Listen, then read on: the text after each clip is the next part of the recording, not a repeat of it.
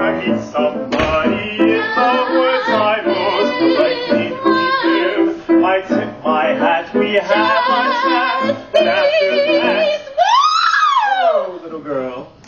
Sir, I don't know you, and no one can accuse me of speaking to strangers, so you'll have to excuse me. Oh, my dear, I can see you weren't born yesterday. Better safe than sorry, that's what I always say. That's funny.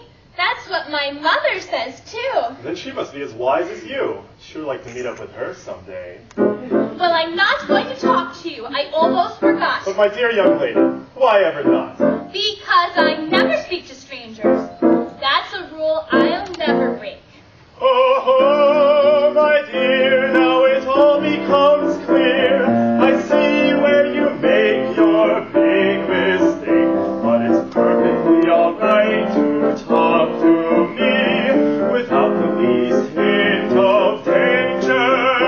And the very simple reason is this: I'm not a stranger. What do you mean? I don't know you. That may be true, but I know you. Your name is Little Red Riding Hood. You do know me. Now let me see. Have we ever met? Not at all, and yet I heard about you from a mutual friend. Who could that be? Sorry to say he met an untimely end. What a pity. And I never did learn his name. But all the same, finding myself in your neighborhood, I thought I really should look you I'm up. so glad you could, but I'm taking my grandmother her stuff. Grandmother, did you say? Yes, grandmother's not feeling well today. Not feeling well, eh? She's sick in bed. In bed, is she? This gets better and better. And she won't get well until somebody's better. Helpless is she? Helpless as can be. Defenseless is she? Defenseless. So as you see, I'm taking her this basket. Well, far be it from me to ask it. But just where does this grandmother of yours live? Perhaps there's something I could give to cheer her with.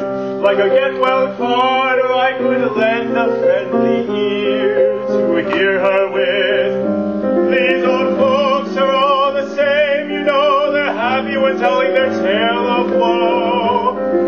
So tell me where her house is at, for now that we've had our little chat, I'll soon be finished with you. Oh, no. I meant to say I'll soon be finished here. So please tell me where I can pay her a visit. That's not too much to ask, is it? Grandma lives at the end of this lane. You turn right, then left, then right again. Well, I do thank you, Miss Riding Hood. And now I think the time has come. Oh, yes, it's late and I must run. Oh, but before I go, there's something you could do for me. Well, I don't know. You see, Grandma's waiting in her bed, so would you mind running on ahead to let her know I'll be delayed? 'Cause there's a secret plan I've made. I'll tell you if you promise not to give it away. All right, you can tell me. It's okay. Now remember you promised, so don't tell, please. Cross my heart. I'm going to surprise my grandma with some ripe strawberries. Ripe strawberries? Yes, won't it be fun? Remember, pack a cinnamon bun. Cinnamon bun? A cake dipped in honey, all gooey and runny. Stop it, you're making my stomach feel funny. A soda pop. Stop! A marshmallow pop. Stop, that's enough! A berry and cream. Stop, A tart filled with cherries. Everything Grandma likes except strawberries. Why, what's the matter? Curses! You've gone and ruined my appetite. Now I can't eat a single bite. I'm sorry you're not feeling all right. I'm sure I didn't mean to upset you. Well, I have to go now. So nice to have met you. If you have to go, I suppose I must let you. Perhaps I'll see you at grandmother's later. Perhaps you will. Perhaps you will.